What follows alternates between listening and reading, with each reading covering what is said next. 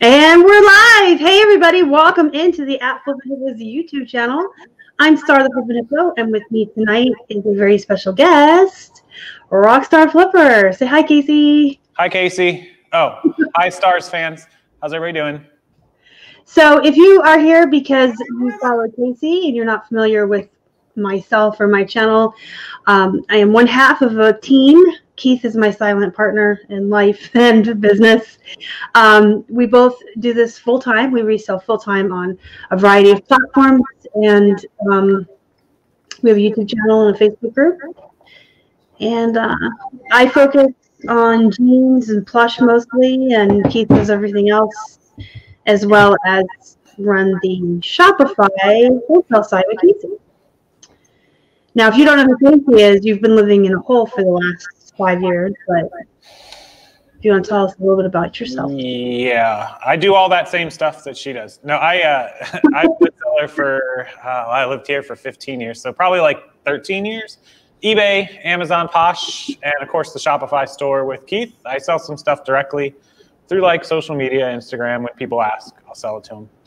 YouTube channel as well, all the good things that Star just named off. And yeah, we have fun here, and we talk to you guys, and we teach you guys, and we even help you get inventory sometimes. And we even are entertaining sometimes. More times not, but yes. I'm going to say hi to some folks in the chat. Noam and the Frog are here, guys. That's Bill and David, very good friends of ours. They have the Blue Wrench, so say hello to them. And Rob. Beth is here from Georgia. Rob. Oh, Robert's in the house, you guys. That zombie bargain hunter. He also has a wrench. Say hello to him. He's my plush partner in crime. Jamie Pace is even here.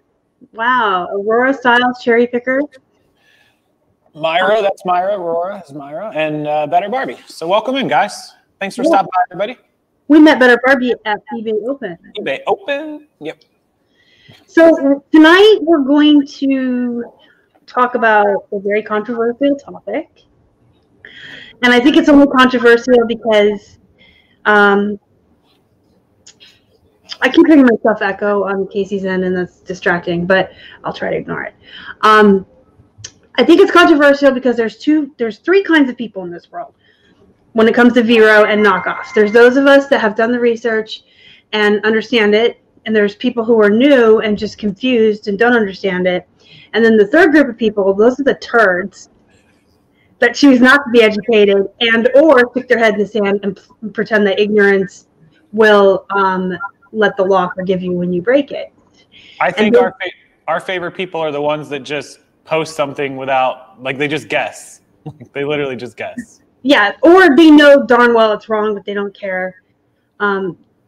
Because there's people that think, well, if I'm not hurting anyone else, it's not like murder. It's not like a big crime that you're committing, but it is fraud. It is against the law. Knockoffs are what I'm referring to. And ignorance doesn't forgive you. Like if you ran a stop sign and you told the cop you didn't know it was there, you're still going to get a ticket. Pretty much. So we're here to help those of you that are confused or new and don't understand it tonight to understand it. And hopefully those of you that are turds will listen too and maybe change your minds a little bit. Like I said, tonight's going to be some self-love, and that means I'm going to call some of y'all turds. It just happens when I'm giving out self-love. I don't pull any punches. So let's just jump on in. Oh, wait, before we jump on in, the reason we're doing this is because at least twice a day, it's a topic in Casey's group, right? At least. At least twice a day. And Keith and I are moderators in his group. So we absolutely help him when the arguments start and the misinformation starts coming out. I personally get a ton of messages a day, emails, questions about it. I'm constantly explaining it to people. And then just a couple weeks ago, right before Thanksgiving, Casey and I were on the phone, and we actually had a big old conversation about it. And we actually did like this deep dive, and we were looking up different brands just to see what the different brands' rules were for their particular brand, because they can all make their own rules up. Mm-hmm. And it was crazy. I mean, we did, what, like an hour? We were looking at Harley Davidson and American Eagle, Abercrombie and Fitch. But they all have different rules. So we did this deep dive on it. And then, like, right after that, I started getting more questions about it. And I'm like, why don't we just do a video? So, yep. Self-admittedly, I had never, so I've read the VERO page and scrolled through and clicked on things, but I had never actually read it to the extent that we read it the other night. Like, actually word, like, line by line. And every company is a little different. Most of them have similar wording on the normal stuff, like don't sell fake stuff, don't do crap like that. But there's a few different ones where they actually lay out, and Harley Davidson, God bless them, actually has a really good, cleanly laid out, easy to understand one. They actually put, like, you can sell our products with the Harley logo and name on it as long as it's real. We're good with that. There's some companies that say, don't do that. Like, literally, we'll take you down. Like, I think Lululemon is one that doesn't have it on the VERO list, but they do it. And LuLaRoe also for a while was doing it. So there are some companies that are much nicer than other companies when they put their stuff out there. They're cool with you reselling. They don't mind. Like, they get it. But there's some companies that are just harsh. Like, Rosetta Stone is an absolute no-go. They just do not care. So, and I think they weren't even on the VERO list. And they're not even on the VERO list. Yeah, just to mark it off. Like, that to me is almost like, we're going to be turds to you, but we're not going to warn you. Exactly. Like, that's a slap in the face to me. So Casey and I actually have a little list of myths that we want to talk about. But before we go into those, if you aren't familiar with what the VERO program is, I have the website up. Let me share that with you guys. And if you want me to screen share, I will. Otherwise, I'm just going to kind of read it to you. Before you go, somebody just asked who beat me up. I accidentally bit my lip. I slipped and caught myself on the thing going out of the thing, and I bit my lip really hard. I didn't think anyone would notice that, but it happened last night late. He got punched when he was filming a parking video. Hey, no, none of that nonsense. Can you imagine if I was filming them in this day and age during this stress level, during these people? Can you imagine? Mm-hmm. I'm glad I stopped. Anyways, okay. Oh, you and David had tacos tonight because it's Taco Tuesday. It is. Did I see Greg in the chat? Hi, Greg, if I saw you. If not, I'm imagining things, but hi. Okay, so the VERO it's VERO. What it stands for is the Verified Rights Owner Program. It is a program that eBay offers to verified rights owners, basically brands. It allows them to create a profile page, which allows them to share information about their intellectual property with the eBay community. So, for example, you can provide information about, and they're talking to the brand, we'll use Harley Davidson. So if Harley Davidson wanted to be on the VERO participant profile list, they would provide a list of their intellectual property, including their brands, trademarks, and copyrights, the potential consequences of infringing on their rights, the conditions under which products bearing their intellectual property may be sold, how to contact them with questions or concerns, and other FAQs. So every brand can have its own rules about what you can and can't sell and what you can do with their intellectual property. And so the VERO list, the link I put in there for you guys, has every single brand that has submitted a profile to eBay to be part of the VERO participant program. But not everyone that's on the list is going to let you sell their stuff. Like we mentioned, Rosetta Stone. If you have Rosetta Stone up, they're going to sue your ass. And they're going to do it with a quickness. And they're not even on the list. Nope. So yeah, so that preface is so important because that list, I don't know, what do we say? There was probably a couple hundred companies on that list. I don't know if you scroll through it, maybe 200, 300 at most. Remember, there are millions of companies in the world, thousands that are regularly listed. So obviously not every company is on there.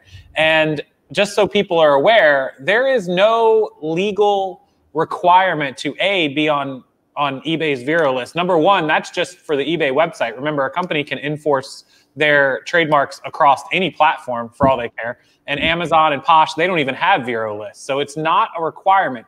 eBay kind of did that as I would say, a gesture of good faith, sort of, to kind of give companies an avenue. But it is not a requirement for them to be on that list at all for any platform. And eBay is not the only one they can take you down off of. Also, beyond just the removal of your listing or getting your account suspended potentially or something like that, the court systems for suing of trademark doesn't require any of that. In fact, it technically doesn't even require a cease and desist. Most companies will send a cease and desist if they want to go around the platform, but it is not actually a legal requirement. You can just straight up have someone served. Like, take it from experience, I promise you. Yeah. So Casey listed a Minecraft shirt. And you guys, longtime viewers of me, know whenever I show Minecraft plush, I'm always telling you guys, make sure anything you sell with Minecraft has Mojang on it. You have to make sure it is an official copyrighted product of Mojang, whether it's a plush, a book. I've sold books before, T-shirt. a shirt. If you don't have Mojang on it, they will contact eBay and have you suspended. And Casey actually had that happen to him, you guys, right? Yeah, like now newer also Minecraft owned by Microsoft, is it right? So if it has Microsoft on it, I think it's good as well. But back then, this was 4 or 5 years ago, I did list a Minecraft shirt that I got, I think at like Salvation Army, and it must have been something somebody printed. It didn't have the official tag. In fact, it didn't have anything on it, and it just said Minecraft on the shirt. And it took them less than a day. We posted it at night, and by the morning, I woke up to a takedown. And no warning, no nothing, literally a suspension. I think, what did I get, 3 days or 5 days? We had 3 days. 3 days, yeah. But you also didn't know. And I had no idea. That goes in with the whole, it doesn't matter if you're ignorant or don't know. I'm not saying ignorant in a derogatory manner. I'm saying like you just can't be blissfully unaware and expect that to be an excuse. That doesn't excuse you. And it doesn't matter. Somebody asked, does it matter if it was used versus new? No, that was a used shirt pulled right off a Salvation Army store shelf. So they didn't care. All right, so we're going to jump into the myths. I see, oh boy, I'm going to butcher this name so bad. Net Kazan? Mm-hmm. Questions. You're perfectly, usually okay to sell most items. You can't know every brand that's on the VERO list. Some of them aren't on there. And as Donna mentioned, some have submitted a profile but asked not to be shown. Just make sure that what you have is authentic, not a knockoff, has the official brands and tags on them, and know which brands will absolutely pull you down. For instance, you do not ever want to sell the North Face new tags. You can sell it used, but they had some issues with employees stealing their products a while back and reselling them online. So they actually employed people whose full-time jobs are to go online and find who's selling their items new at tags, and they'll have you, I think they do a cease and desist before they'll do anything else to you. Yep. But you can sell their used stuff because they're not worried. If it's used, they don't think that you're one of their employees that stole stuff. Yep. So North Face is one you need to know. Patagonia, new at tags. The Patagonia one is more, and I think North Face incorporated this, but Patagonia was more because they have a guaranteed lifetime replacement on their items. And part of trademark is that if you can't sell an item, and they call it materialistically different, and you cannot guarantee a replacement for the customer, and they can, so that makes you different than them. And so they don't want you selling brand new for that reason through Patagonia, only used.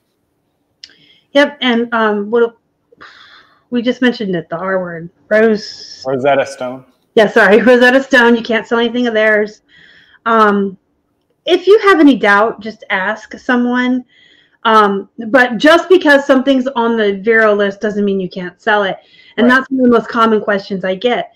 I'm new to eBay, and this is what the message will say. I'm new to eBay Star, and I see American Eagle and Old Navy on this list. How are you selling their jeans?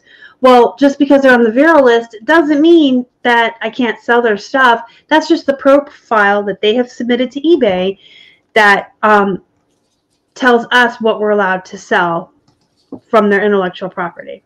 Mm-hmm. So let's get into the myths. The VERO list myths, and then we'll get into the knockoffs, which is a whole other knockoffs. I think get both of us riled up. But yeah. So like, yeah, so what you just said, Harley is really good because they do spell it out, and their rules are really relaxed. And most companies are this way. You know, we see everyone selling those brands that just don't sell fake stuff, and the one thing they don't like people to do is Photoshop or edit their logos or their thing. Like if you have a jacket with Harley Davidson, they don't want you like drawing your own crap and stuff on it. But they're okay if you do other stuff. The third thing, and this is the one where it's kind of what is that word? Convoluted with some brands, is the cutting up of items. Like let's say that you have a Harley Davidson jacket, and you decide to cut it up and make it into a little handbag. There are a lot of companies that are like absolutely no on that. Like don't mess up our stuff, don't cut it up, even if it's real. Harley seemed okay with it. Again, they spelled it out. They were like, that's cool as long as you're using real Harley stuff. The only rule they had is don't try to sell it as another product because we don't produce purses. So don't try to say Harley produced a purse. You're welcome to do it and keep it and use it. Just don't, try to sell it. Yep.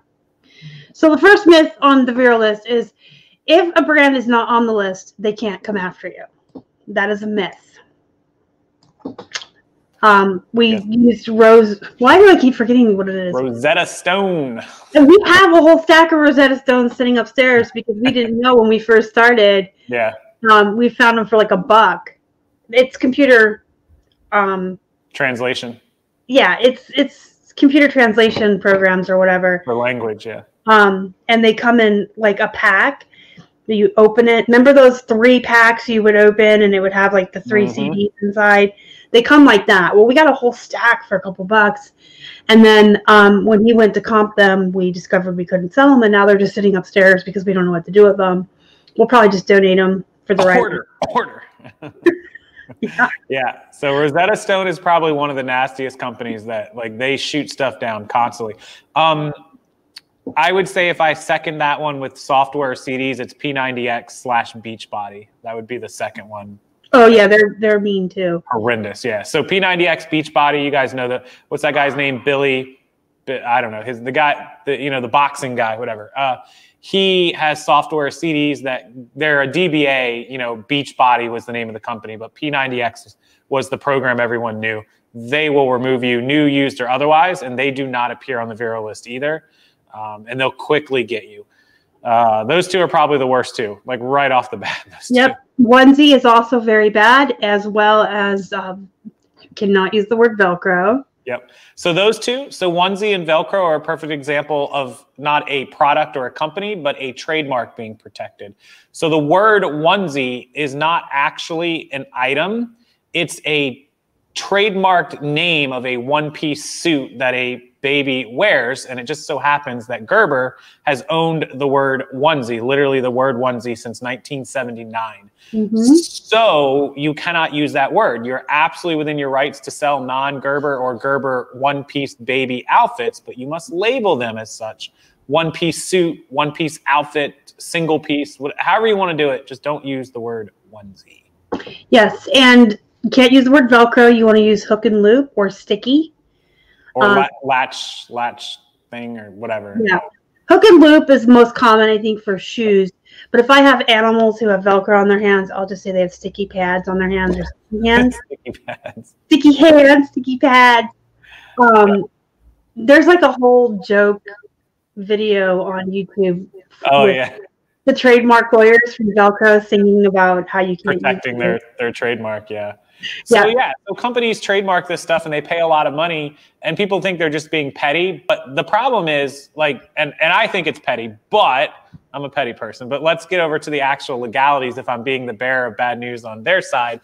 If you own the word Velcro and somebody creates another sticky product and starts slapping it on a lot of stuff and they're using your word Velcro, and all of a sudden the Velcro doesn't work and that stuff's just falling apart because they made a cheap product, it's going to make you look cheap and bad. So, or if God forbid you created a product that hurt somebody, then the liability could look bad on you. So I get it. I understand the protections. I think it sucks and I think it is petty, but that's just the way it works and they have to protect themselves. So the word Velcro is absolutely a no-go.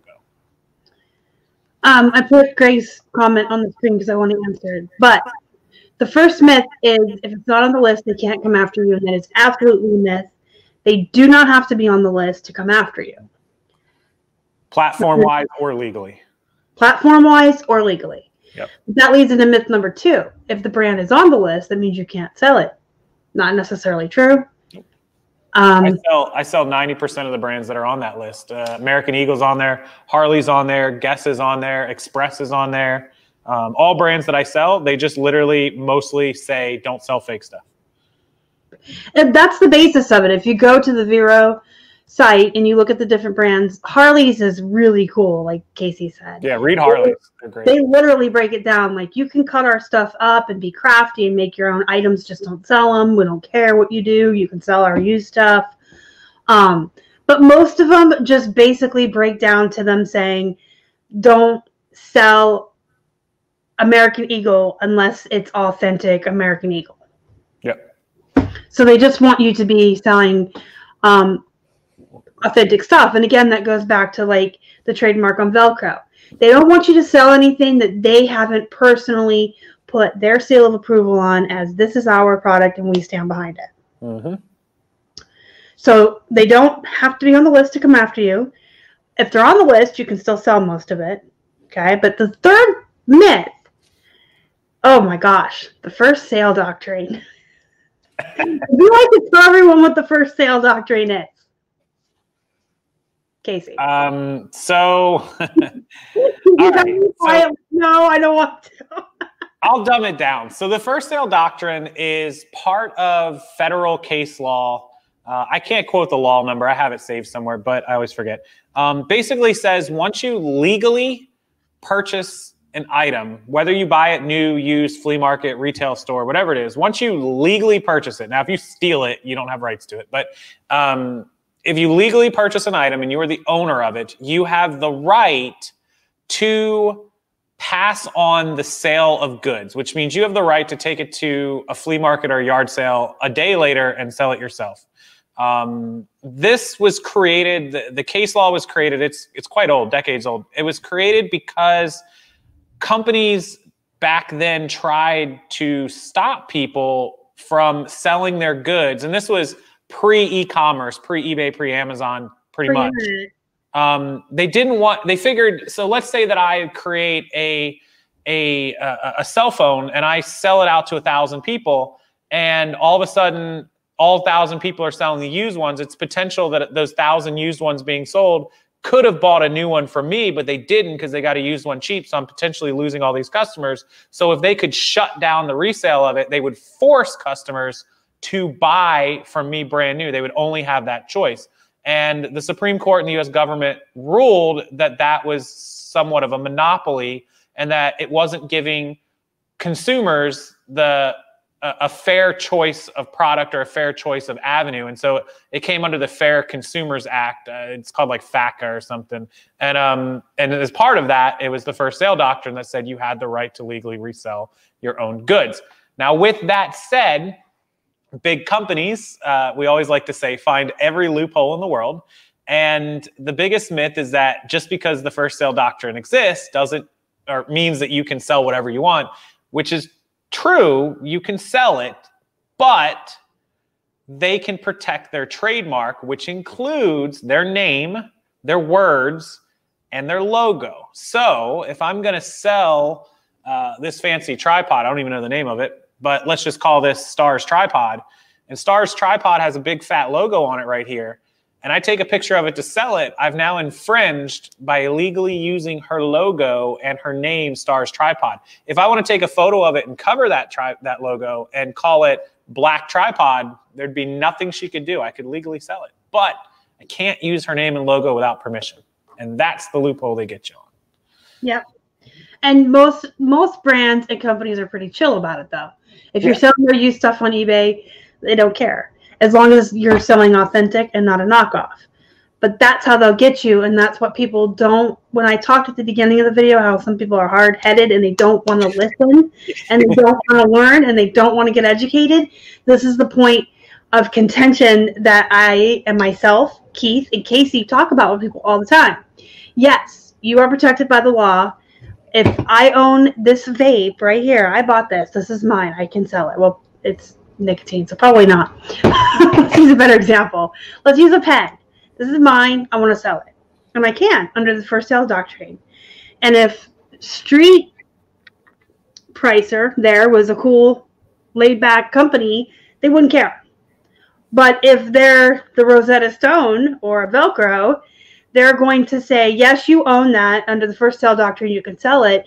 But because you're using our trademark, we can now sue you for use of our intellectual property. So they're not coming after you for selling what you own. They're coming after you for using their trademark and their intellectual property, which is a loophole. And this is the point that people want to argue with and butt heads with us. But I own it. But I own it. But the first sale doctrine. Well, that's cool and all, but they can still get you for the trademark. Yeah.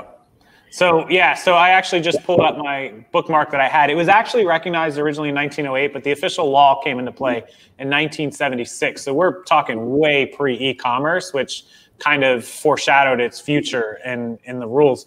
So the thing about it is, and if you read the first sale doctrine, it clearly says that that's the law with the limits of copyright as like a kind of subsection B, subsection 2, subsection 8, like you are limited to a point. Obviously, let's say that Star's an author and she sold a book and I bought her book. And then I decided to reproduce the book and reprint the book and sell it on my own.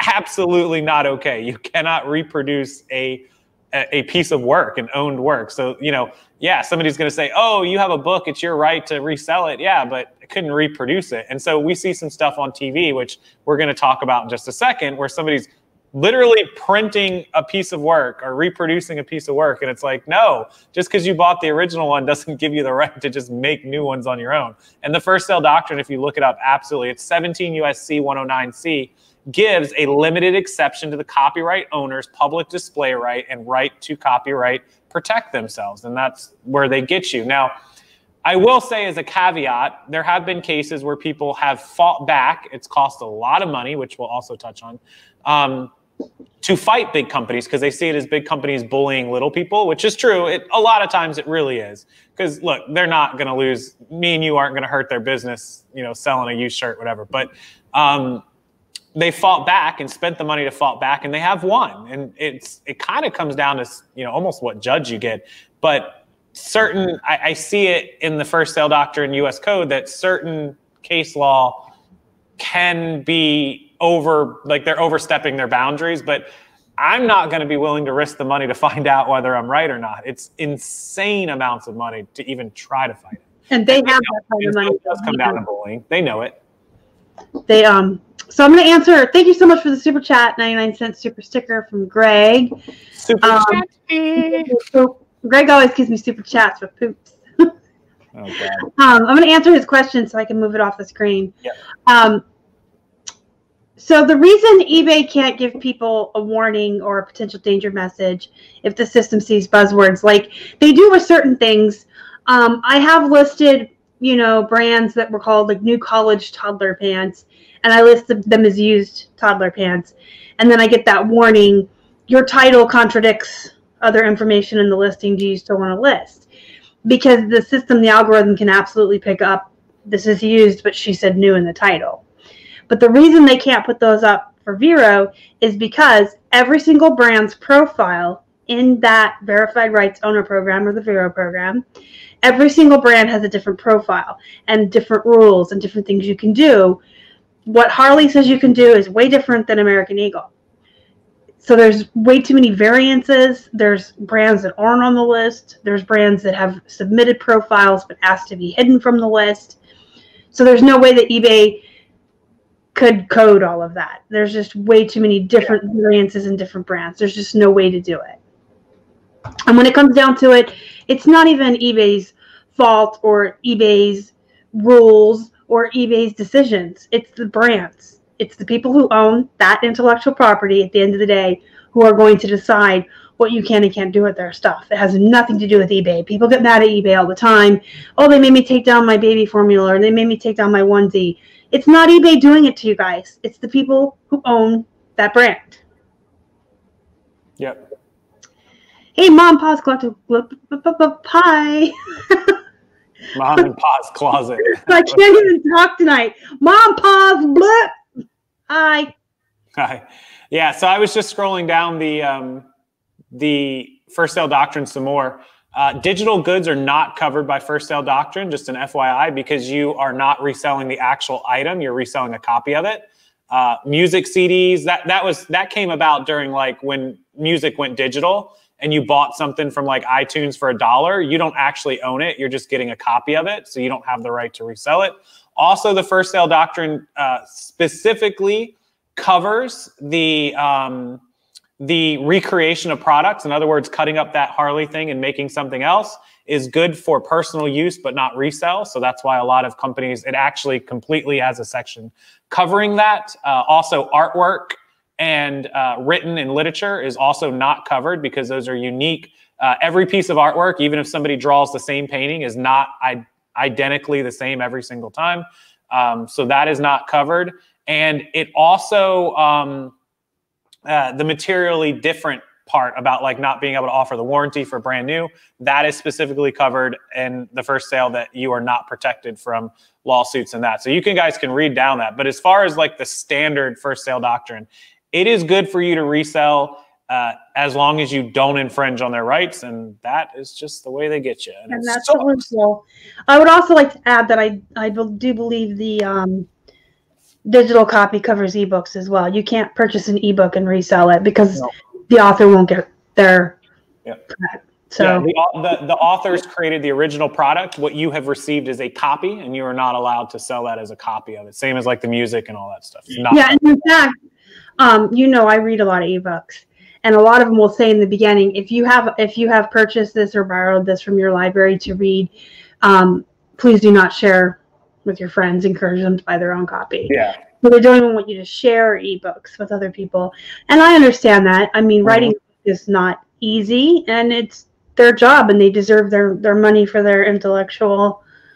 That's what they do for a living. I can't imagine if everyone gave away books for free that authors would even write anymore. No, they wouldn't.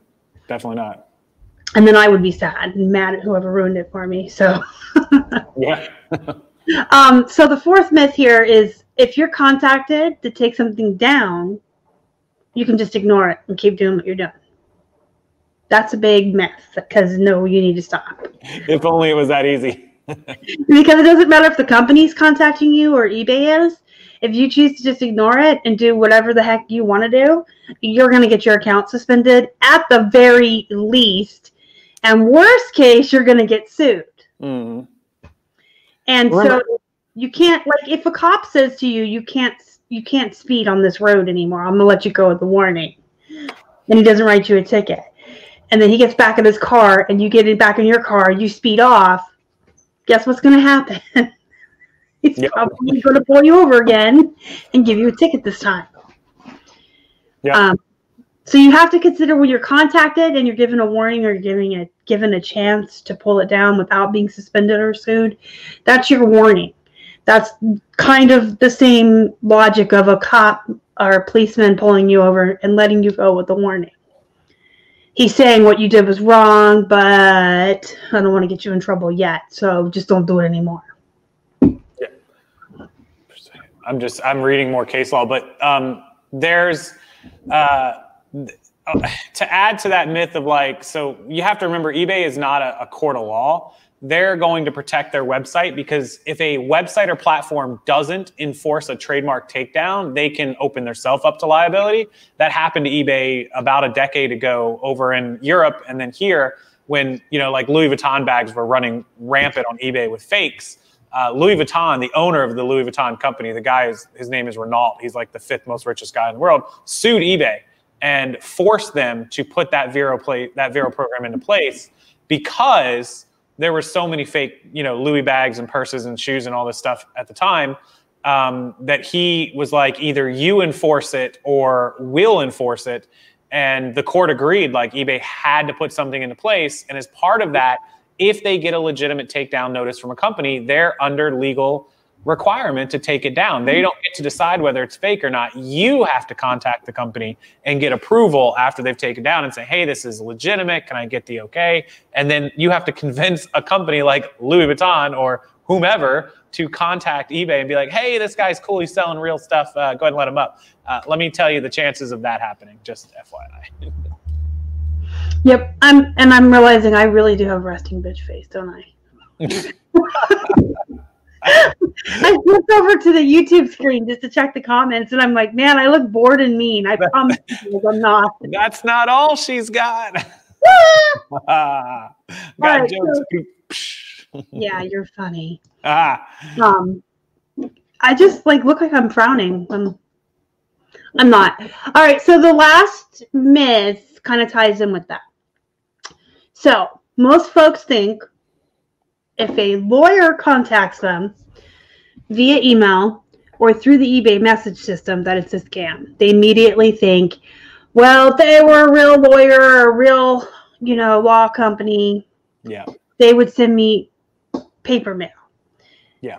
That's not necessarily true because these companies, again, hire people to do nothing but, as their full-time job, go online and find who's selling the product, who's selling knockoffs potentially, who's using the word Velcro, who's using the word onesie. I mean, these companies literally hire people, give them $10 an hour to sit on a room for 8 hours a day and go on eBay and Etsy and Poshmark and Amazon and Facebook Marketplace and Instagram and find out who's selling their products where and how they're doing it.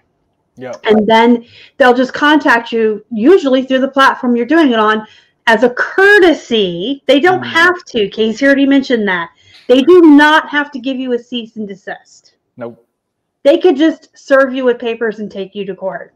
Yup. So here's the side of that. People always say that, like, oh, they wouldn't be wasting their time with a zero feedback. It doesn't matter if it's zero feedback. A lot of them have zero feedback because they don't actually buy and sell on eBay. They're just using that account literally to message people. So you just said it. They're paying somebody $10 or $12 an hour. Excuse me, $15 an hour to sit in a to sit in an office, and they're spending $600 a week, $2,400 a month. So where's the benefit to them? Well, there's two sides to it. So one is their hope is by shutting enough people down and less sales on that end, that it'll filter more sales to them directly. So that's one side.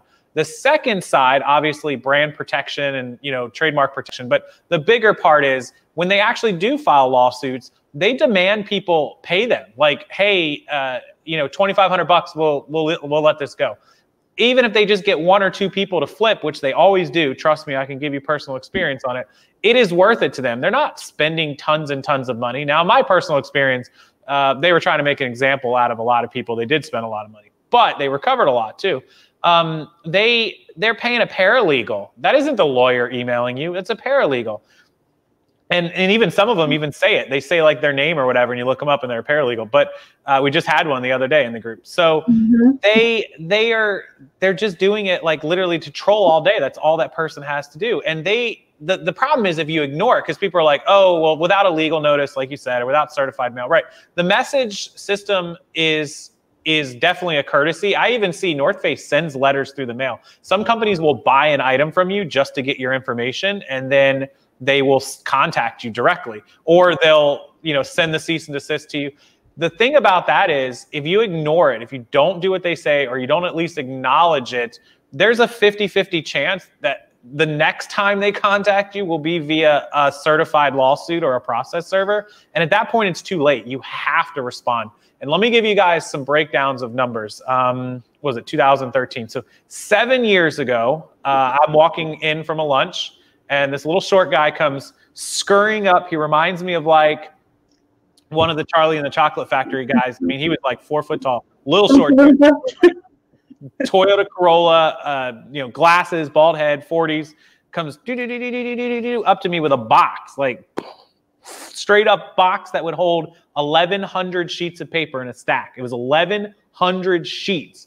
And goes, are you Casey? Well, yeah, can I help you? And he goes, you're served, and just drops the box in front of me. And I'm like, holy crap. Just to get a lawyer to read that box, because I got through about 4 pages and was like, nope, not doing it. Just to get him to read it was $2,500 before he'd even opened the box. By the time we had responded to it the first time, gone through it, wrote up a response, certified it, sent it back. I was out $6,000 in 1 month. $6,000 just to reply to it. Over 2 months, spent $67,000 and never stepped foot in a courthouse just to go our separate ways and say nobody wins, nobody loses. Literally. $67,000 to pursue it because I was like, oh, I'm going to fight it. No, you can't. No, and the thing is, they have the 67,000 laying around. Yeah, and most people don't have the 6,000 to even respond. So the thing is, you don't want to let it get to that point. I'm not saying just send people money, but I'm saying don't just write it off and ignore it. Like the answer, you know, this is going to be our follow-up question. People are going to say, well, what do we do? Take it down. Don't list anymore. And if you feel compelled to respond, just say, oh, I got this, you know, from a friend, or I got it at a flea market. I had no idea and I'll never sell it again. I don't have any more. I apologize. And most of them will never, ever, you know, get in contact with you again. A lot of the messages I see just ask, like it just says it's been taken down and there's no contact from the company. If they don't contact you at all, I wouldn't go out of my way to contact them, let it go. If it's just a takedown, like I got my Minecraft shirt taken down, just be done with it. Don't list anything ever again. You're good. But if they do physically send you a letter or they reach out to you directly and they are asking a bunch of questions, you should consider responding and just using one of those answers is like, oh, I just sell stuff from flea markets or from a yard sale. Yard sale is probably best. And just say, that's the only one I had or the only two I had and I took them down. They're gone. You're welcome to them or I'll destroy them, whatever you want me to do, but done. And they'll just go, okay. I've never seen anyone get in trouble that used that excuse or gone after it. So no, you just be honest. I thrift stuff and resell it, and I sell all one-offs. It's not like I have thousands of these to sell. You want to let them know clearly you thrifted it. Yeah. But the myth that they have to contact you through snail mail is absolutely incorrect. They will contact you through snail mail or serve you in person once they're actually suing you. Yeah. If it gets to that point, it's too late. But if they send you a message on eBay, they can do that as a courtesy, kind of like a cease and desist. And I think what a lot of folks like to say in Facebook groups, it's not a lawyer if they're contacting you through eBay, it's your competitor. It's somebody that wants to not compete with you and sell the same thing. Yeah. Has it ever happened? Maybe. Yeah. There's a lot of bad people in the world that do bad, shitty things. Excuse my language. But there's scammers that scam us. Buyers, that scam sellers. It can happen. There's people that murder people. There's serial killers. There's bad people in this world who do bad things. So is it possible that someone would ever pose themselves as an attorney or an attorney's assistant and contact you just because they don't want the competition?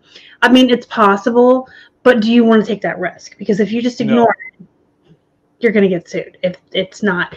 And I think the likelihood of that really happening with most of us here and my subscribers, y'all, we sell plush and use clothes.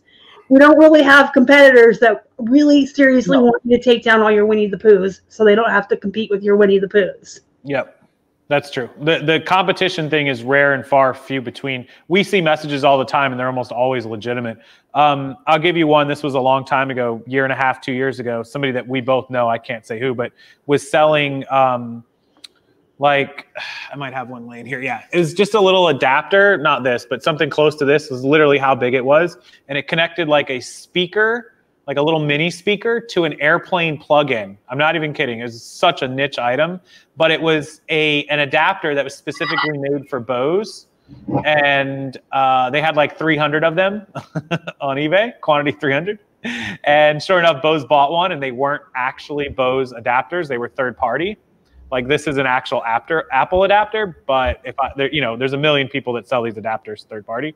And so Bose sued him, and it was no joke because he was paying like $3 a piece and selling them for, I think, 20. So it was great profits, but they weren't legitimately authentic Bose adapters, and they nailed him. So he didn't really have a defense like, oh yeah, 300 adapters in stock. And they were, I think he ended up just having to tell him where he got them from. And they let him out of it. He had to spend a couple grand to respond. But just over something like that. So yeah, you've got used Winnie the Pooh and t-shirts. You're probably all set.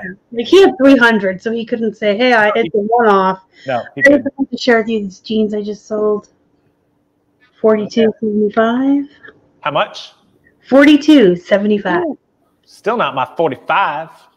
The Heritage by America 71776 jeans. Those will be in my What Sold video come Monday. Anyway, I got excited. I'm like, I saw $40. I heard it. I was like, yeah. Nicely done, nicely done. So yeah, so don't believe also in Facebook groups. There's a lot of people that will tooth and nail fight it, argue. Don't look. I wouldn't give you guys the information if I didn't know. Why would I scare people? I'm not here to scare you because it's rare you'll get a message anyways. Just be careful and handle it the correct way if you get it. I have personal experience on a much grander scale that was huge. That is never going to happen to anybody. And if it does, then you're probably into, selling products that are far more quantity, far more price, far more high risk, which is part of the reason I don't do what I did. What I did was perfectly fine. And it ended up being reaffirmed in federal court in Kansas a year later. But it cost the guy that fought it $175,000. I didn't have $175,000 laying around, and it wouldn't have been worth it for me anyways, because he never got that money back. He tried to get legal fees and did not get the legal fees back. They allowed him to continue selling what he was selling, but he only made like $30,000 a year off of that, product line. And I was like, dude, it's going to take you all of like 6 years to get your money back. That's crazy. And at the time I was probably on that particular product, maybe selling 30 or 40 a month, maybe a couple hundred for the year, making like $20, $30 a piece, $40 a piece. So I was only going to make 8 or 10 grand at most off of it. And I'm like, oh, that would take me a lifetime to recover the legal fees to be able to legally sell it. I'm good. We'll just walk away. So, yeah, it's usually just not even worth it, especially, if your entire business is hedged around selling Minecraft t-shirts and you're making 100 grand a year, then maybe you want to consider fighting it. But if you're selling one Minecraft shirt every 5 months, don't bother. Right. Just don't sell it anymore. It's that easy. All right. So we got about 15 minutes-ish to just touch upon knockoffs. Knockoffs, guys, are anything that is made to clearly appear to be something it's not. So if you've ever seen the fake Louis Vuittons, the L and the V are inverted, but it's clearly made so that just at first glance you think it's Louis Vuitton. They knock off pretty much everything. True Religion, jeans. I talk a lot about how to authenticate those on my jeans videos. I think they used to knock off Lucky Brand, but not so much because they're... Used to be a long time ago. Not so much anymore. Well, they've been ran to the bottom. They're not worth anything. Yeah. But Louis Vuitton's a big one. Kate Spade, Coach. What's that one that does the Disney versus Burke? Dooney and Burke. Dooney and Burke. And then shoes are a big one. But anything that is made to appear to be something else, whether it's a designer brand or not, and sold at a more affordable price, that is a knockoff, and it is illegal. So the myths on knockoffs are, it's okay to sell a knockoff because I didn't know better. It's okay to sell a knockoff if I don't use the brand name. Or it's okay to sell it because if I admit it's a knockoff. All three of those are incorrect. Just because you didn't know, again, that falls back on that ignorance thing. If you sell a knockoff and you didn't know it was a knockoff, you're still liable. Yep. You got to learn how to authenticate your items. And if you don't know how, there are places that will do it for you. eBay has an authentication program. I think Poshmark has one now. The Real. I was supposed to say the Real. I have a whole pile of handbags I'm saving up until I have enough to send in. Send in a boxing. Yeah, I have like a couple Coach. I have a couple Kate Spade. I have Dooney and Burke. And then I have, what's the other big handbag brand? I think it's Louis Vuitton. And I have This is the whole stack I'm saving, and I can't tell. So guess what? I'm going to send them to the real because I don't know how.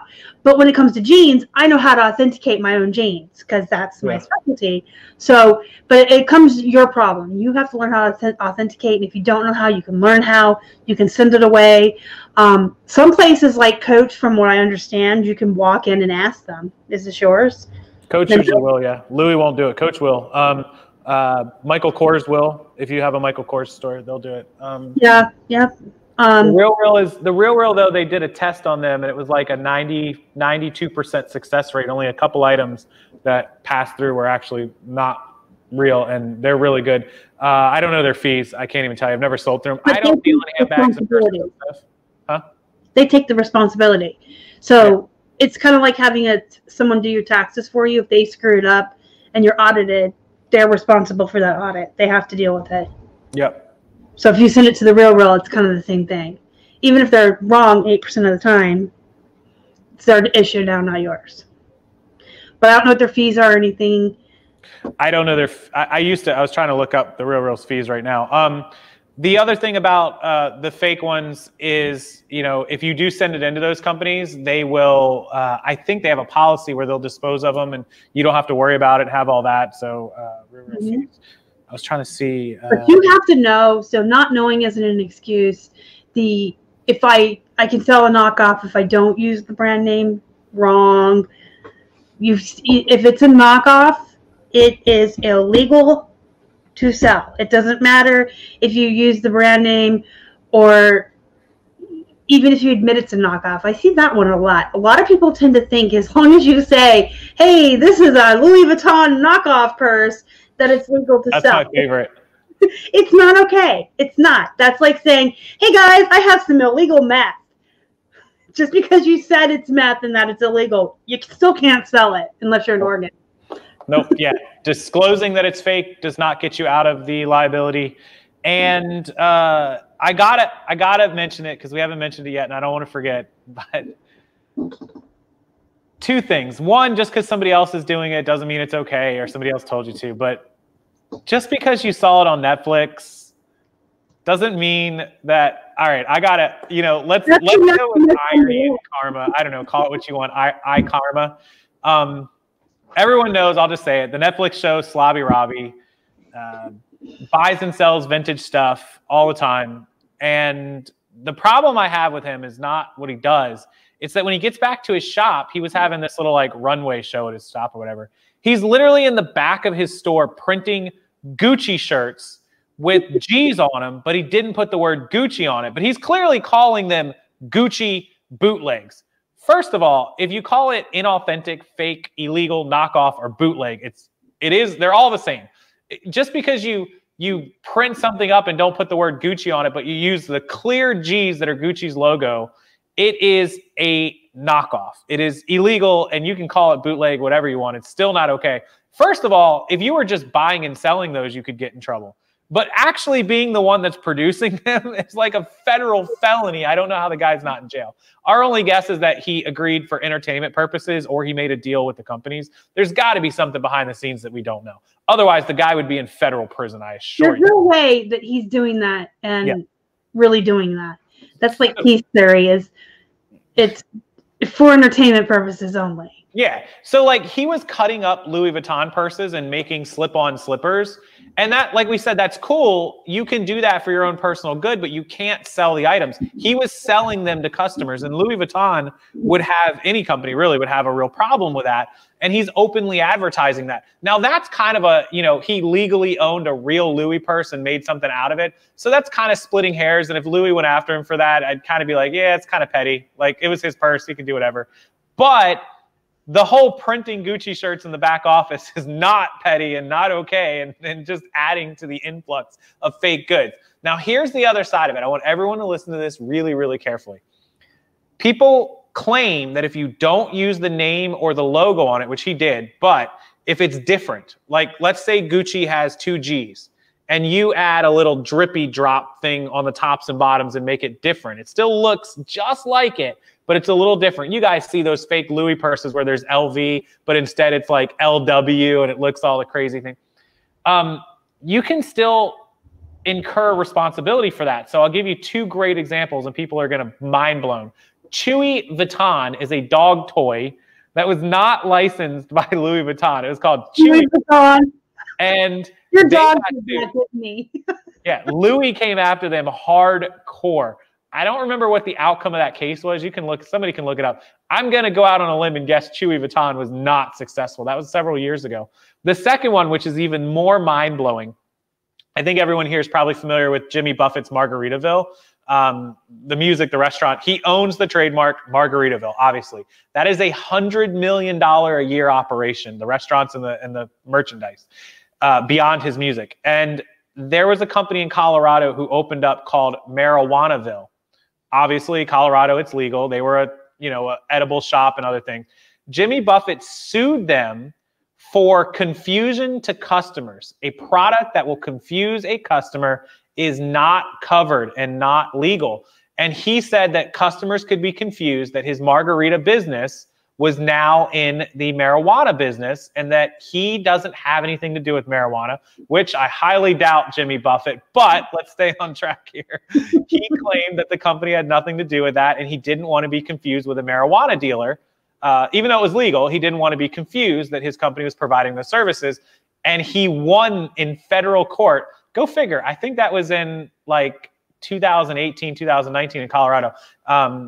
So anyways, he sued them and he won. Marijuanaville, Margaritaville, two totally different names, two totally different logos, nothing the same except the play on words, and she lost. The lady that owned that place lost that federal lawsuit. Look it up. And so that tells you, like, if somebody puts a LW but makes it look just like a Louis, there could be confusion and they could lose, just like Chewy Vuitton is totally different. Chewy, everybody knows it's a dog toy. Louis Vuitton doesn't make that. They still, pretty sure they won that lawsuit. So just know that even though you change something a little bit, it could still confuse the customer, and that's part of trademark law. So don't forget that. Mm-hmm. And just because everyone else has it listed, it just means they haven't been caught yet. Yeah, that too. So, yeah, that was 2007. Wow. It's kind of this is an extreme, but if you say, well, everyone else is robbing convenience stores or everyone else is murdering people and getting away with it, doesn't mean it's okay for you to do it. It just means they haven't been caught yet. Just because you see other people with stuff listed on eBay that they shouldn't have up, they just have not been caught. And I personally, I have a very good moral compass and I have very good business ethics. In fact, I'm probably honest to a fault. Gets me in trouble, I'm so honest. But even if I wasn't who I am with my really high morals, I am always the person who gets in trouble. So 100 people could do something and get away with it, and I'd be the one that would get caught and get in trouble. It's just the way it is. So you got to sleep at night. You got to do you, but just because you see other people doing it, I don't think you should do it either. I think that it's not an excuse. And just because you saw on Netflix, just because somebody in Casey's group who probably doesn't know the first thing about anything says it's okay, doesn't mean it's okay. So I did live here on the video. I just got an education and one more exception. So I just looked up the Chewy Vuitton lawsuit. They won the lawsuit. But I know why. So here's why. They initially lost the lawsuit, and then they won. It was overturned. It's a parody, satirical product of comedic value. This is straight from the federal court. So apparently, if you make a comedy sketch parody, which is why Saturday Night Live has never been sued and put off TV. If you watch Saturday Night Live, you know what I'm talking about. If you do a satirical parody of comedic value, you can knock off anything you want. Well, you know what? That's probably how Weird Al gets away with it, too. That's right. There you go. Weird Al Yankovic, because he's doing it for comedic value and parodies. And that's how a lot of magazines and things get away with satire.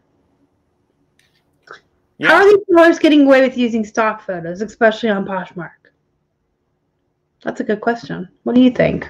Because stock photos are it's the same reason for anything. There's not enough manpower to take them all down. Thousands of stock photos get removed every day. I literally used to get messages on a daily basis. Stock photos aren't allowed because the photos are trademarked. Just back to what we were talking about, music and authors and stuff like that. Those companies like an American Eagle model, modeling a sweater, they paid the model, they paid the photographer, they paid the editor, they paid the light kit in the studio and all this stuff. They own the IP. When my fiance is a photographer, and when she goes, they have release forms for the photos, like literally release forms, like what you can and can't do with it, or whether you're allowed to reuse it, or you can't re-edit her stuff without permission. There's all kinds of stuff that photographers sign. So when the photographer makes those photos for the brand and gives it to them, they have an agreement between the company and the photographer, whatever it is, like you can use it, you can't transfer that to somebody else. So stealing someone's photos is not allowed. But because it's so prevalent and there's so many millions of them floating around, there's just not enough manpower to report them all and take them all down. It doesn't make it illegal. Will you get in trouble? Yeah, chances are pretty low, but it happens all the time. Yeah. It's the same way with anything. If you look up Velcro on eBay, you're going to see a ton of people using it. Yeah. There's not, like we mentioned several times, these companies do pay people as a full-time job to go online and seek these things out. But it's not like they're paying hundreds of millions of dollars a year to hundreds of millions of employees. No. They have some employees that they pay, and they'll catch some people. Yeah, that's right. And some don't get caught. There you go. Okay for everybody. Don't roll the dice, guys. Just go about it. But at the end of the day, most stuff that you list should be okay. You shouldn't run into too many problems. If you do, just take it down, move on, and keep rolling. It's one item. Yep. I think we covered everything that we got on the list here. So, do you guys have any last-minute questions, comments, concerns you want us to answer or address before we go? We are at the hour mark here. Oh, we are at an hour. Look at that. 8:01. Boom, boom. Yeah. Nice. Yeah, so just don't be scared of VEROs. I don't like to do fear-mongering because I complain about it enough in today's day and age as it is. But just be cautious and just be, know that if it happens to you, don't freak out, don't panic. Chances are you won't get sued as long as you don't defy them and go crazy. And if you have questions, just reach out to one of us. We'll help you. Yeah, if you have questions, reach out. Another thing I would say is, if you know any veteran sellers that you trust, like me, Casey, Megan Maweny, Robert, just check our stores. If we're selling American Eagle, chances are that's okay. Yeah. We're pretty educated on VERO. We're pretty educated on what we're selling and what we're allowed to do and not. We've been doing it for a while. We all are pretty honest people with good morals and good business ethics. So if you've got, yes, I am. Oh. But yeah, Katie and Vicky, they do things by the book. Just look at some trusted folks' stores, and if you trust them. We trust them. Yeah, are you done being a smartass? Because now these people that are new are going to be like, wait, everything Star's saying is a lie. We do trust them. We love Katie and Vicky. Yeah, we do. So just look at the stores of some people that you know who do things right and that you trust. If you look in my store and you see a ton of American Eagle, then it's okay. I've checked the VERO. I'm good. I know mine are authentic. I don't really think people are knocking off. But if you look in my store and you don't see something, chances are it's one of the things that you're not allowed to sell. So you can reach out, ask me, ask Casey, ask in our Facebook groups. We both have Facebook groups. Although I would ask him mine before I asked him his.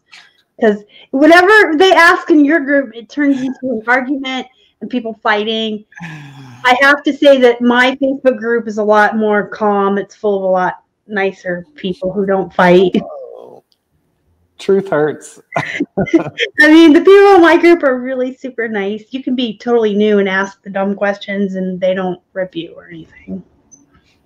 We got to get that changed. You need to have nicer people in your group. I'm gonna go hardcore advertise your group and my group and push everyone over to it. No. I like my nice group. My number one rule for my group is don't be a turd.